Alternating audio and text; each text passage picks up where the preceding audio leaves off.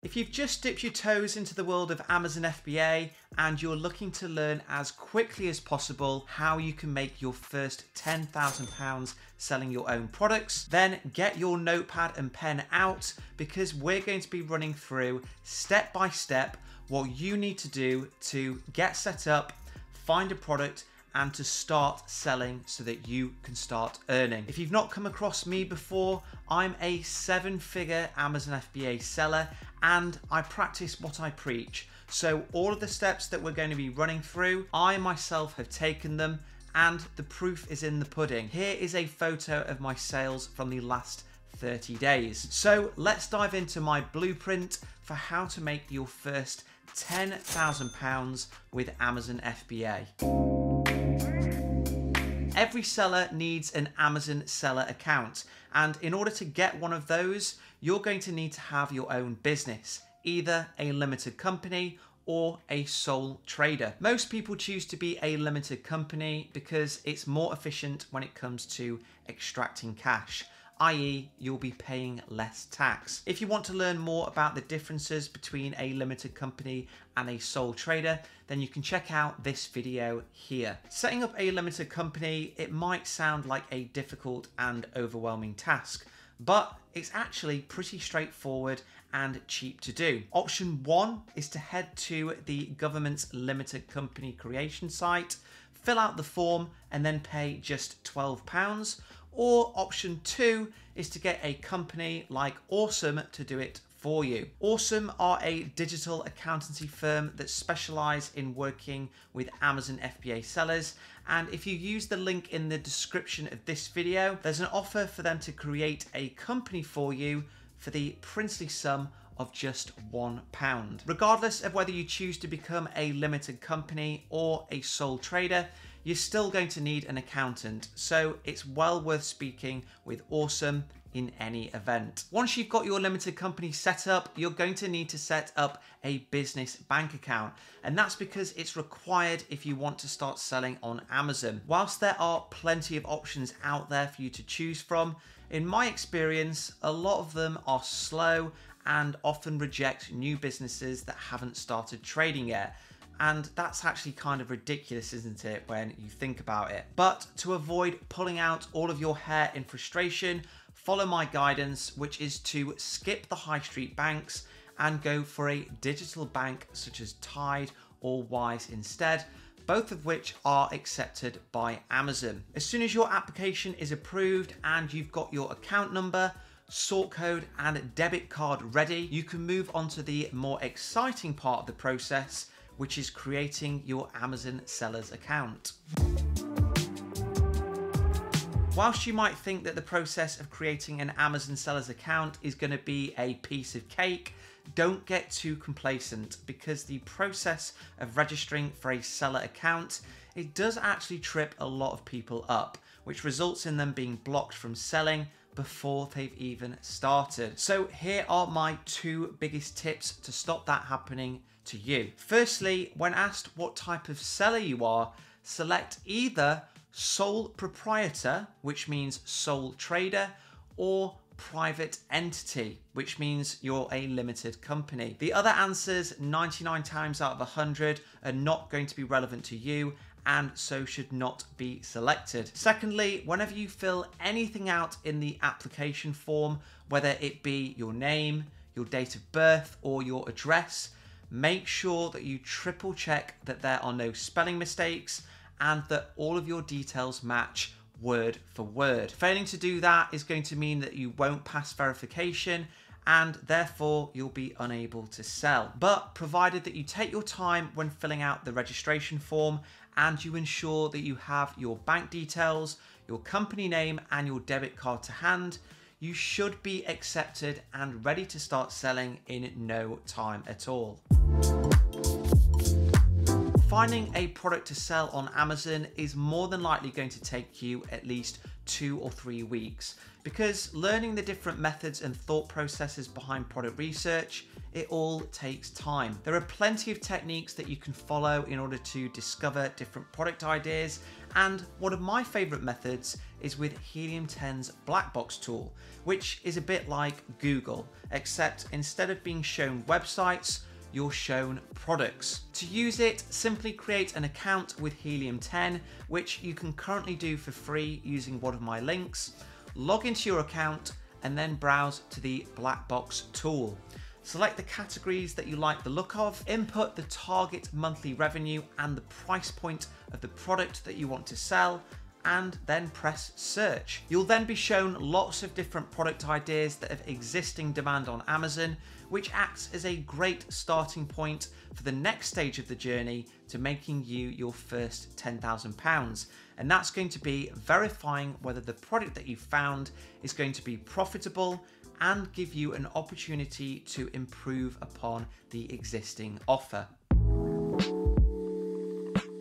No matter what product it is that you want to sell on Amazon, if you want to achieve success, then you absolutely need to ensure that the product has existing demand and customers are already buying it on Amazon. It has a profit margin of at least 15% and an opportunity for you to improve upon the existing offering versus other sellers. If you're scratching your head wondering how you might go about verifying whether a product that you found meets all of these criteria, then don't worry, because some of it's actually easier than you might think. To assess the sales demand of any product on Amazon, all you need to do is download Helium 10's Chrome extension, search for your product, and then press the Helium 10 X-ray button. You'll then be presented with a pop-up that will tell you exactly how many units are being sold each month by every single seller, as well as how much money they're generating. Ideally, the minimum amount of sales that you should expect to see should be 3 times your monthly profit target. To verify profitability, you can simply search for your product on a supplier website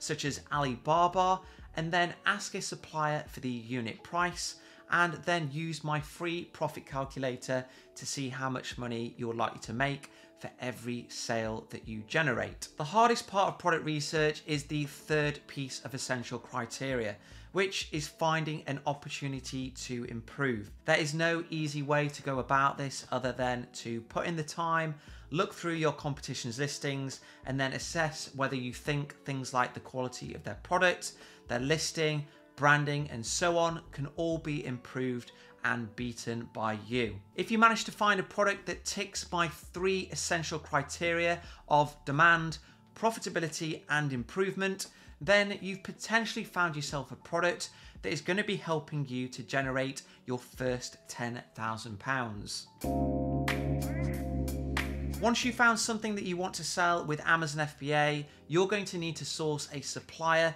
that not only makes a high quality product, but also has a good level of English and responds to you quickly. Most suppliers in the Eastern world will advertise their services on a website called Alibaba. So search for your product on there, message as many suppliers as you can find, ask for product samples, and then once you've received them, assess the quality, rank each supplier by price, communication, and quality, and based on all of those, decide which supplier you want to move forward with for your main order. In terms of your order size, that's going to come down to your budget and what you're comfortable spending.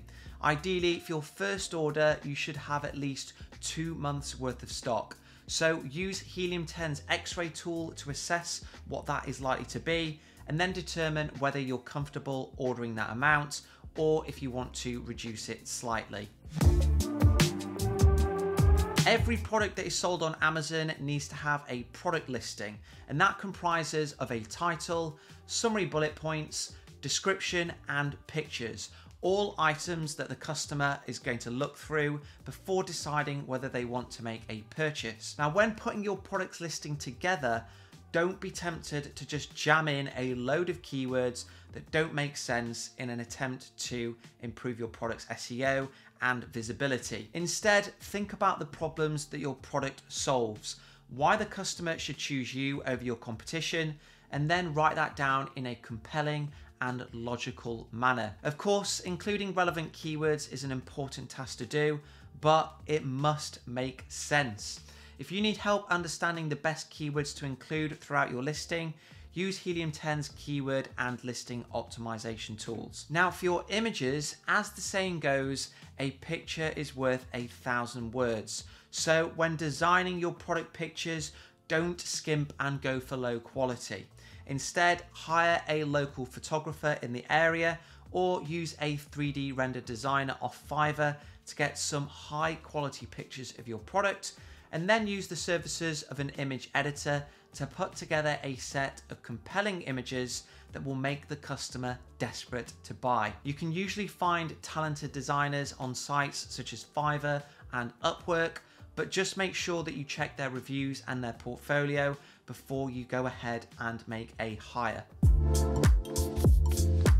Typically, when you place an order with your supplier, they're going to request a deposit from you up front, and that can range from 30 to 50% based on the product and the supplier that you're dealing with. Your final balancing payment is then going to be due once the goods are ready for dispatch, which could be anywhere from 4 to 8 weeks later, depending on how many units you've ordered and the complexity of the product being manufactured. Now, if you found your supplier on Alibaba, then you can go and pay your deposit with your credit card for an extra layer of protection. Or if you want to do it a slightly cheaper way, you can use a bank such as Wise to make an international bank transfer. Once your supplier has confirmed that the goods are ready for dispatch and you've made your final payment, you'll need to tell Amazon that your product is ready and it's on its way to their warehouse. To do this, log into Seller Central, browse to the Shipments tab, and then click Send to Amazon. You'll then need to input the number of units that you're sending and the weight and dimensions of each box that's going to be holding all of your products. And once you've completed that, you'll be given Amazon's shipping labels, which you'll need to send over to your supplier to stick onto each box. If you're unsure of how many boxes are going to be sent or the dimensions and weight of each, ask your supplier for something known as the packing list.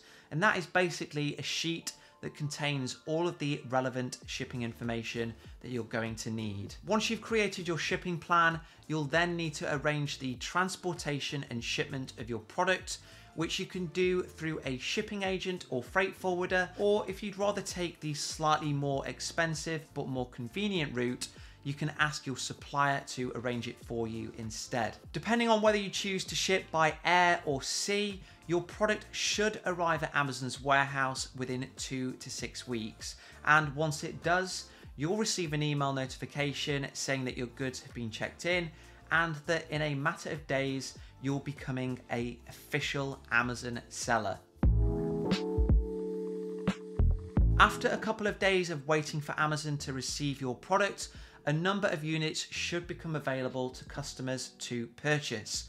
Once that happens, you'll need to do a number of things to increase your product's visibility and your conversion in order to drive sales and profitability. First of all, you'll need to try to get a few product reviews, and you can do that by enrolling into something called Amazon's Vine program, or if you don't mind breaking a rule or two, subtly asking a few distant friends and family to buy your product and then leave you a review. Reviews play a huge part in how successful a product is, so if you can get a couple lined up and published in your first week of selling, then the number of customers browsing your listing and then deciding to buy should increase by a noticeable amount. To get your product seen by as many people as possible, you'll then need to make use of Amazon's advertising platform, which is pay per click, i.e. you're only charged for an ad once a customer clicks onto your listing. Now, if you're new to Amazon and you've never experienced pay per click advertising before,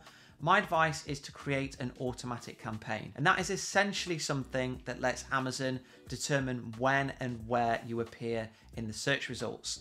But if you're a bit more advanced and you have experience of advertising on other platforms, then I'd go ahead and start to look at manual campaign types instead. Regardless of which one you go with, start with a modest budget of £10 or $10 per day and review your campaign's performance every single day by looking at the keywords that are getting the most clicks. If they're irrelevant or costing you too much, then you can remove them from your campaigns so that you don't get charged for them anymore, saving a bit of cash. Finally, to increase your product's conversion even further during your launch period, my advice is to start selling with a lower price point than your competition.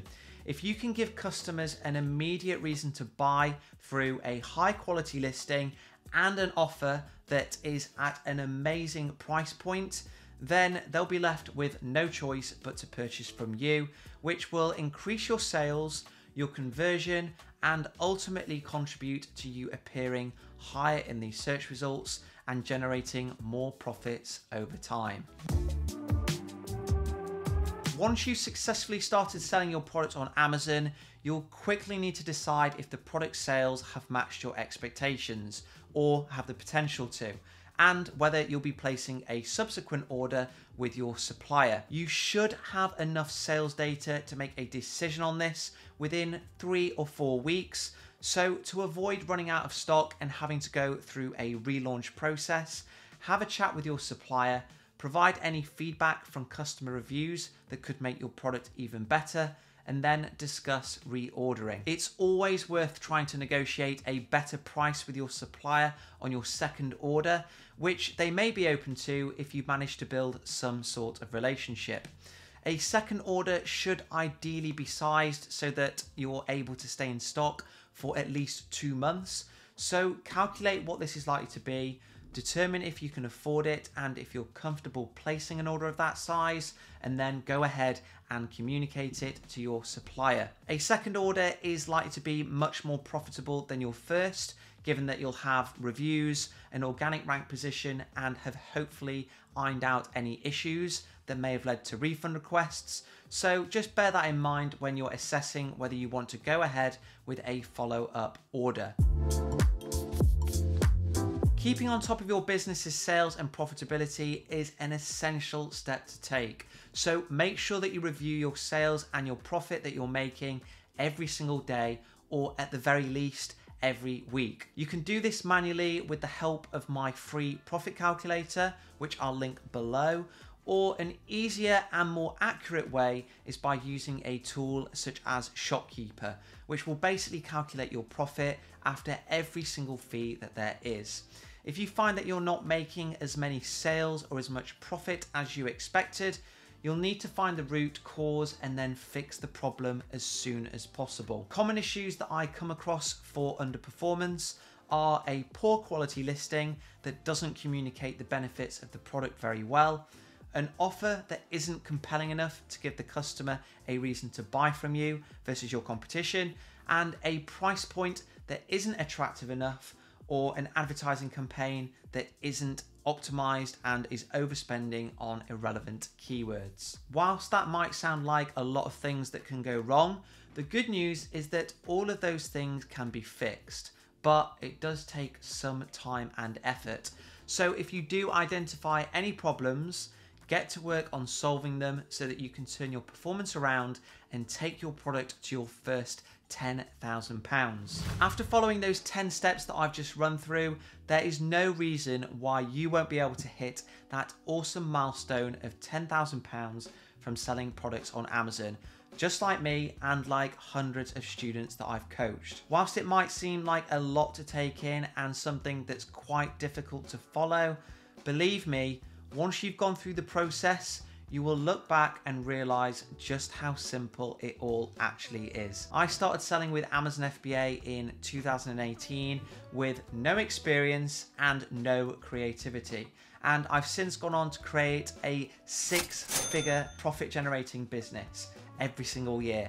And if I can do that, so can you. To help increase the chances of you hitting that £10,000 milestone with your first product, you can download an Amazon seller step-by-step checklist for free by visiting the link in the description below. Let me know how you guys get on in the comments. Remember to subscribe for more Amazon FBA related content, and I will see you next time.